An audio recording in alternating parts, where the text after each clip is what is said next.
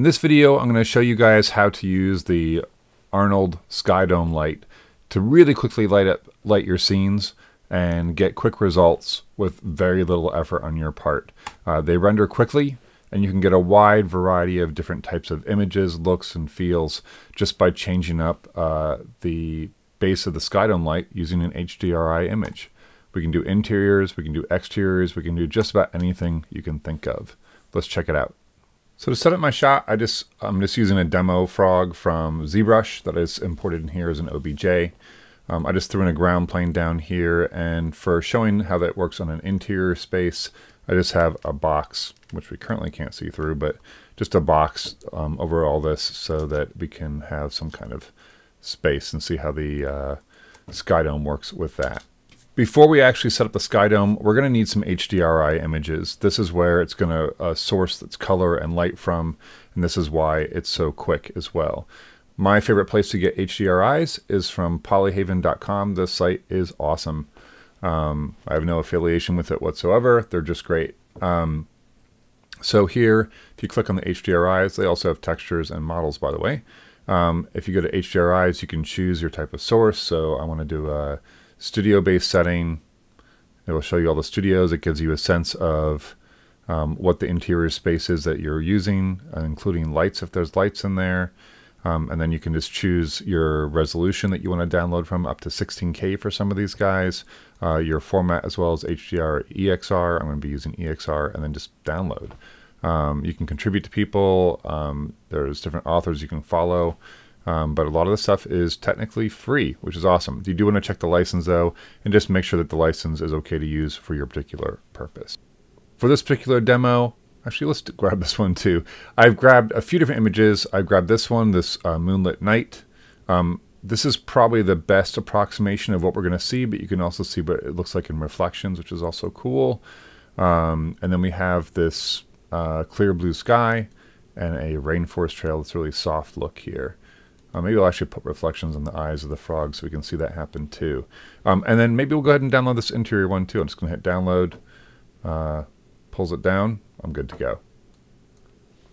Back in Maya, I've just applied some just base level Arnold shaders, Arnold surface shaders onto our objects here, just to get some different sheen, and so we can see how that's affected by the light. We have highly reflective eyes. We have a subtly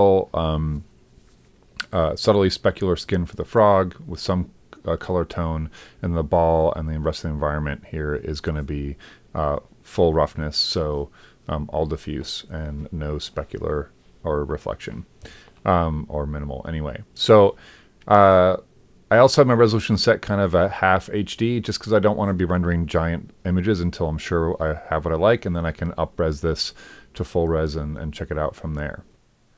To add in the Arnold Skydome light, we just go to the Arnold tab and go to Lights and look for Skydome light.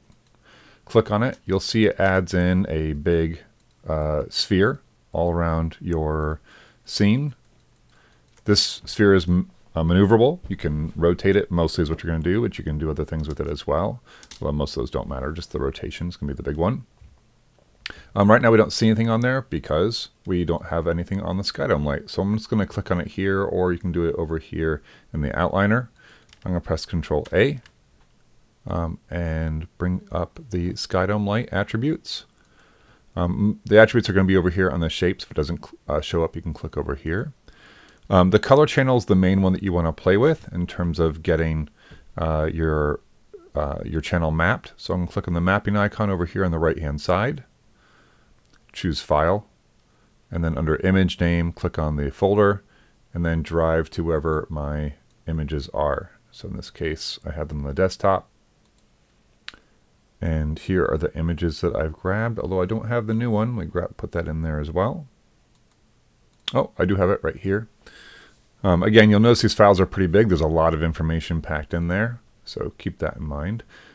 Let's start off with an exterior one. I'm going to do the, let's see here, let's do the pure sky.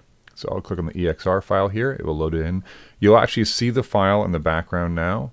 It doesn't matter if you're in 5 mode, 6 mode, 7 mode.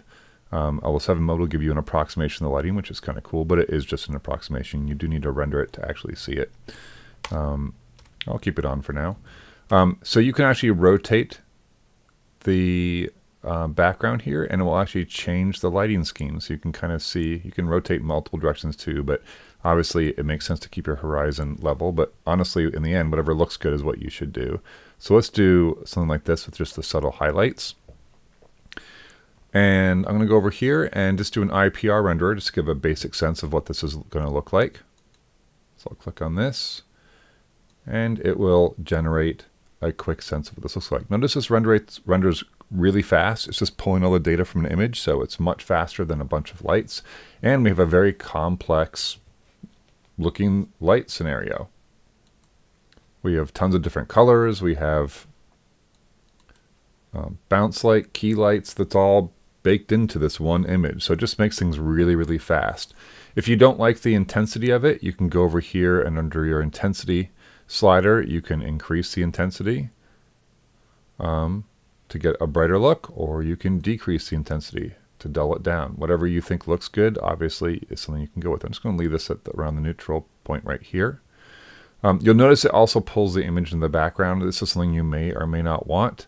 If you drop down here under, I missed it, under camera, you can pull this slider down and it will no longer render the background.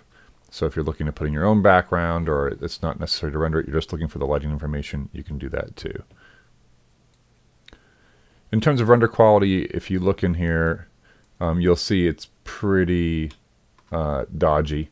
And that's just because of the sample quality. So for right now, just trying to get the look I want, I'd stick with this. But once I have something I like, you can go over here to samples and increase this. Start out low to see what you get. It will increase your rendering time, but of course the quality will improve too. And we're still looking at really fast renders. This frog, despite what it looks like, or maybe even with what it looks like, is actually a pretty dense mesh. It's it's on about 60,000 polys, something in that neighborhood. I think originally it was 600,000.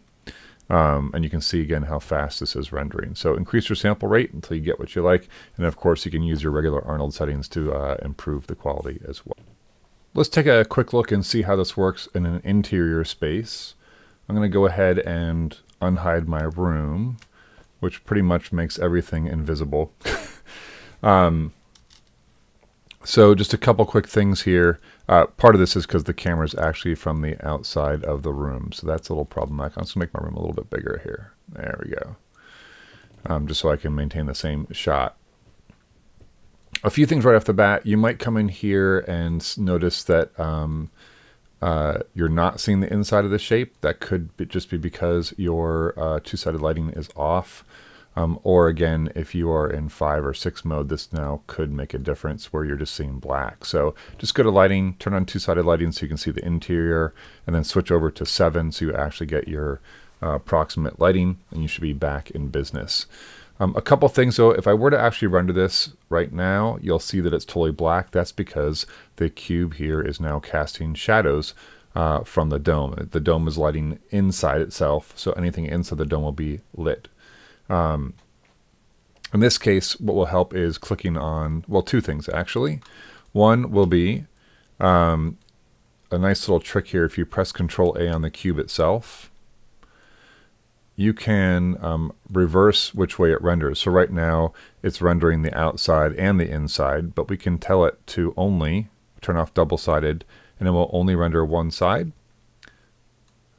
And I can then tell it to render the opposite side. So it's only rendering the interior of the dome, not the exterior, which means you can easily move around and see what's going on because it will never render the exterior of the dome, which will definitely work well for our purposes. Again, though, you'll notice it's still black in the render, and this is because it's casting shadows as well. So I can turn off cast shadows, and now we can see the interior space working. This definitely slows down the render because we're looking at a lot more bounced light. We're still getting the shadows off the frog, so there's that. So that's still working, but I'd probably be playing with the intensity here just because now we have so much bounced light in this room. So popping this down, getting to a space that feels more natural. The other settings you might want to play with here too, on our skylight, you can play with your exposure settings here to get different results too. To brighten or darken, this will have a different effect on the lighting than the intensity, so you can kind of play back and forth with those. In your render settings right here, going over to the Arnold tab, if you're still looking for more quality, you can play with these first two. I find gives the best result here. Upping your camera anti-aliasing right here to like 3, 4, play with this number. Obviously, as you increase these, also, I'm sorry, your diffuse, but ultimately they will increase your rendering time significantly as you keep adding more and more. So find the minimum you can get away with to make this look good. But again, fast, easy, great looking lighting. Hope this helps.